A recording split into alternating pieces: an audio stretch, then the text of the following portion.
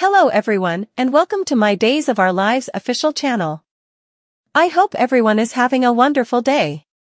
Before we begin, please hit the subscribe button and give this video a thumbs up. Johnny and Chanel cuddle up on the couch in front of the fireplace in the mansion as Konstantin reveals his connection to the pawn.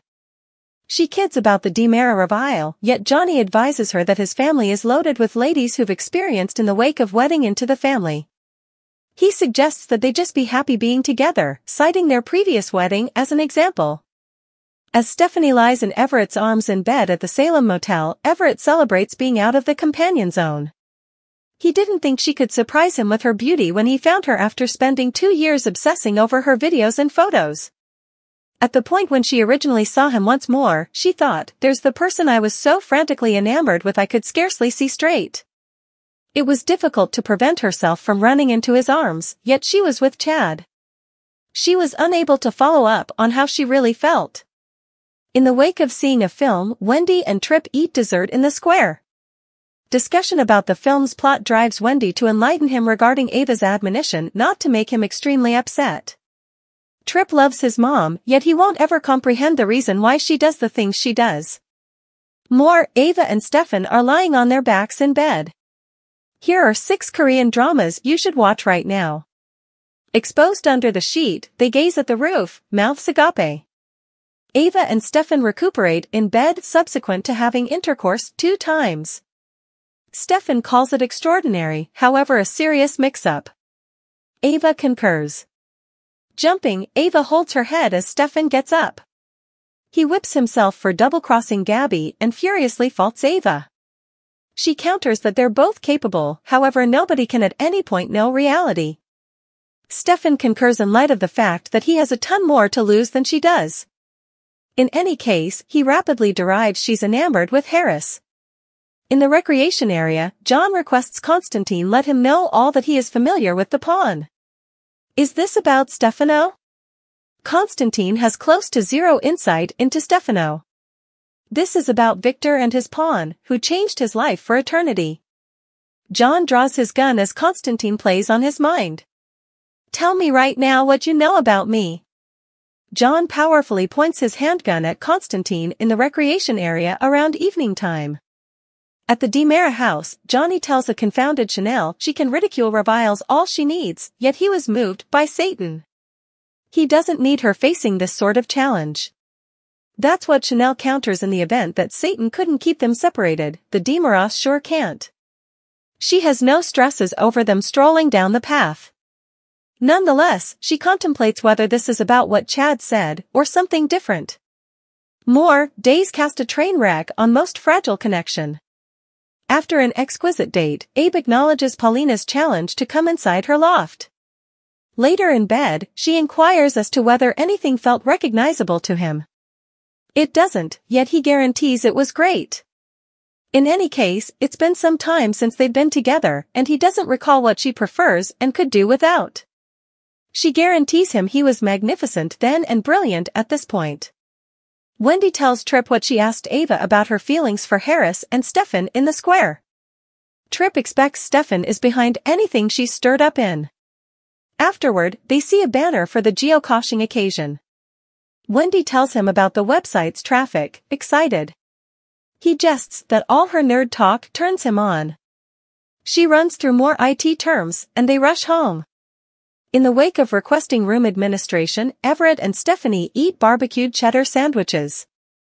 Everett recollected that she loves her French fries with farm and her numerous other food inclinations.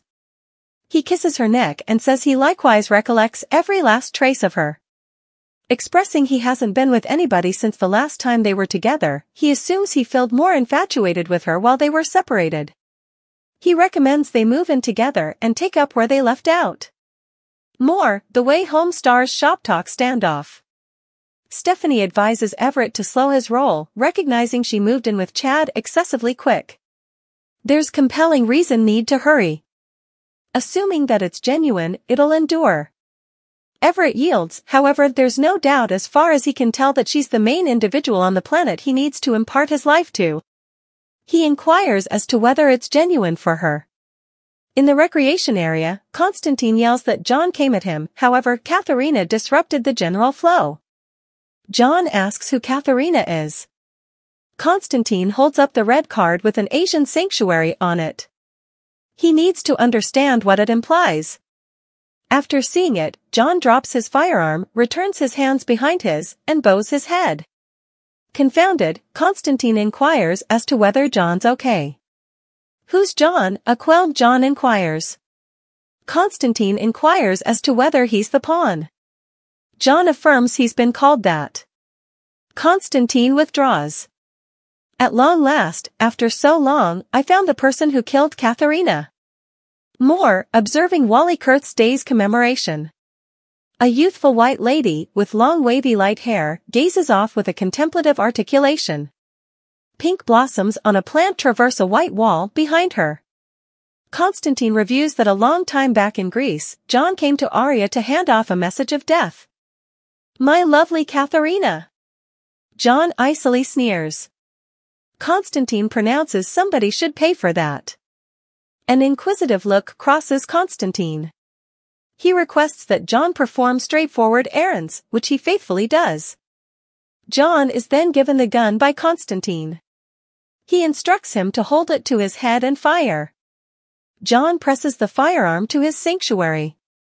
At the chateau, Johnny guarantees Chanel he has no misgivings. He just wants to make sure that she sees everything clearly. She declares that his family doesn't startle her. He inquires about Allie, the other member of his family. I have always loved you first and foremost. Forever, she declares. However, Johnny can't quit pondering how insane they were for one another. Chanel expects to be he's stressed she's gay.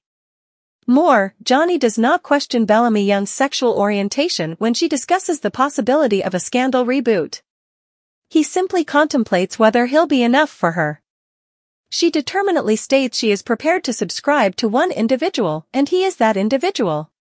He safeguarded her in any event, when they weren't together, and has shown her in 1,000,000 ways that she is enough for him. He is all that could possibly be needed for her, until the end of time. With Johnny's feelings of trepidation let go, Chanel says they ought to seal their adoration with a kiss. Subsequent to doing as such, Johnny proposes they seal their adoration with just enough in excess of a kiss. They rush to the room. Wendy and Tripp get back home to a robe-clad Ava and a shirtless Stefan searching for his shirt in the family room. Puffing up his chest, Tripp cautions Stefan to stay away from his mom, or he will think twice about it. Stefan lays a major kiss on Ava before he leaves. Really? Tripp indignantly tells Ava. She will not examine this with her child and gets back to her room. Tripp vapor.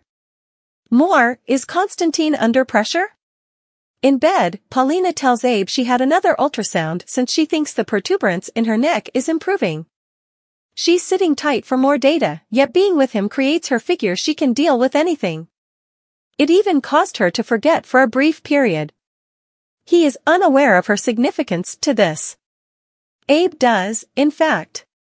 He was adrift out in the ocean with no memory, and she was his protected harbor. Furthermore, you're mine, she says. At the point when she nods off on his shoulder, he kisses her temple with a look of concern. At the Salem Hotel, Stephanie tells Everett they ought to simply live at the time and value that they found each other once more. In the middle between kisses, he concurs there's compelling reason need to hurry. However, given that he will be meeting Chad in a few hours, he may need to sleep. Why rest by any means, Stephanie enchantingly asks, driving him back to bed. In the recreation area, Konstantin prevents John from pulling the trigger. Not today, he says. John will fill a need and be Konstantin's pawn. But not yet. I will exact revenge on my Katharina. He raises the card once more and leaves. John shakes violently and closes his eyes. At the point when he settles, he glances around, seeming scared and confounded.